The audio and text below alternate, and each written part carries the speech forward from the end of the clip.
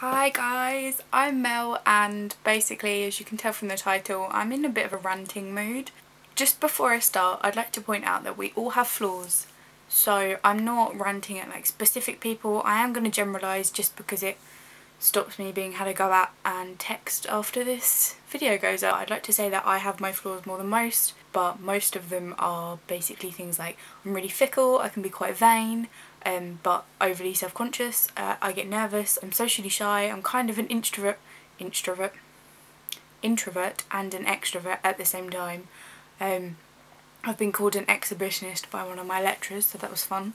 Yeah, I'm really indecisive, but I'm super stubborn, so even if I know I'm wrong, I'm gonna keep arguing, and that's fine.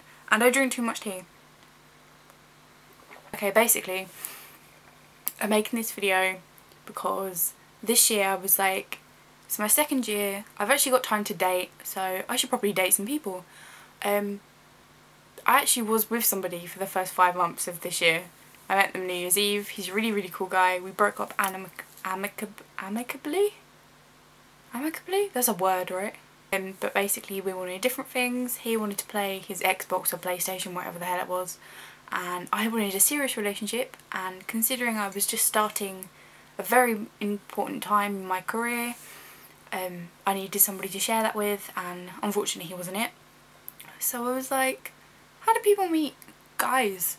My uni friends are not dateable to me but also I don't think I'd be very dateable to them because we run in different circles and we're just not each other's types, and that's fine.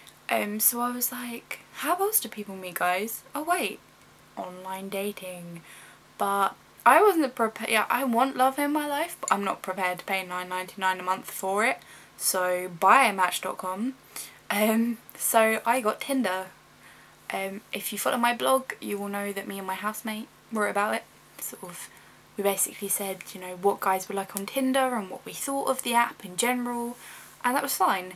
But I've still been using the app since, and it's been a couple of months, and the kind of guys I've met on there have just been unreal. You get some guys where it's so obvious what they're after and it's not a nice relationship. And then I've met some really nice guys on there, like really nice. Like, I think that if I was anyone else on the planet, I would have probably been dating one of them by now. But I just have issues because I just don't seem to want to date these nice guys. I want to date not the proper sleazeball guys, but the ones that are mean to you and don't really care and aren't paying attention to you like at all. Whereas these nice guys, a lot of them, you know, like you start talking to them because they're really nice people and you're like, oh wow, we could be friends or date or whatever, and then they're like, you tell them about your past and your exes or whatever, and they just want to take you on like these moonlight strolls and on picnics and the cinema and for like a wine and dine. I'm just like, that's really sweet, but I don't want that. I can't be the only person on the planet that's like that, but I just don't want somebody that feels they need to take care of me, like try and heal me from my past, like my exes or whatever, and I'm like, I don't want that. I'm very independent and I thoroughly believe in learning from your past and never regretting anything. So when these guys are trying to say they basically want to protect me and they want to ignore my past, I'm like, well, I can't do that. But these nice guys are they're just too nice for me. They're really clingy and cuddly and they're like, oh, I really like you, and I just don't want that. I want a guy that's gonna know that if I'm in the middle of writing a chapter, don't talk to me because I won't answer. You know, I don't want these guys that are gonna text me and then if I don't answer 10 minutes later they're gonna keep texting me, or they're gonna ring me, or they're gonna text my friends like, where is she? Is she with you?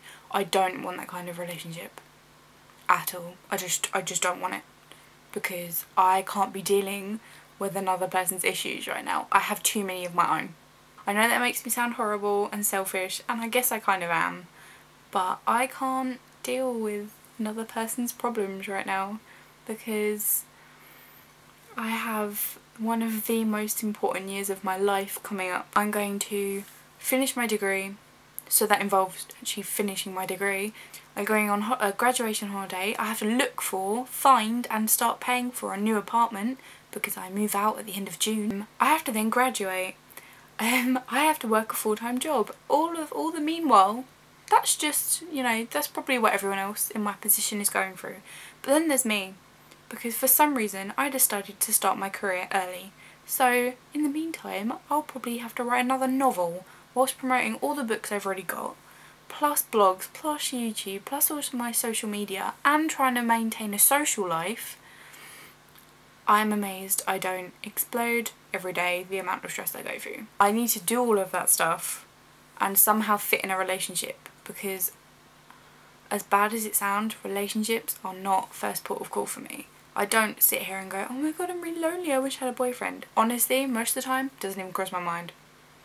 Only crosses my mind when I get a Tinder match and I'm like, oh my god, he could be the one, and then I see his profile and I'm just like, maybe not. He does outdoor sports. I can't even get myself to the gym. But basically I don't know how to date and I'm in a crisis. So if you're an independent hot guy that goes to uni in Kent and likes reading and authors and doesn't think I'm a complete psycho, then, you know, tweet me. @ Holden 94. I think we could do some great things. I'm really interested to see what you will think of this kind of video, so please let me know. Like, click, comment, subscribe and all that jazz, and I'll see you next week on Friday. Subscribe, please.